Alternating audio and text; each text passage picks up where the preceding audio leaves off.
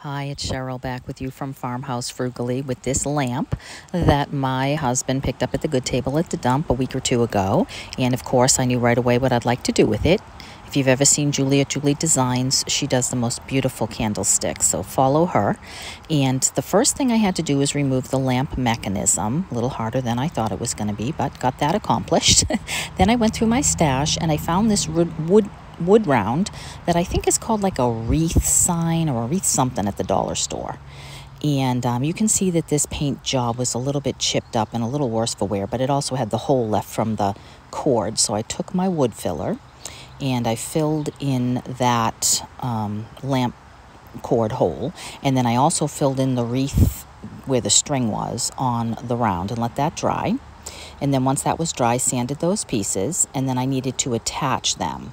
So I took both my E6000 for a permanent hold and my hot glue gun for a quick hold, and never ever mix these. So I did 4 dots of one and 4 dots of the other separated, and then found center and put the top right on that and then pressed it down. And I waited overnight before I touched it because I wanted a good strong hold. And so here it is.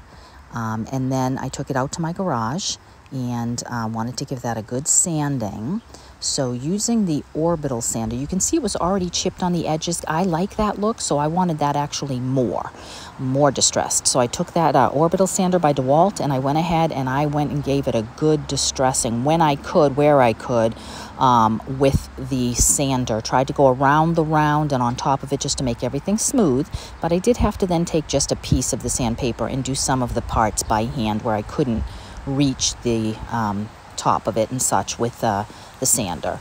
And I gave that a really good sanding all together, all over, and then wiped it down.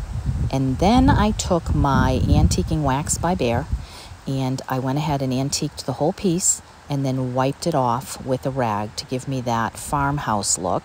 And then I put the stain all over the top, the same antiquing wax, to give that a two-tone look.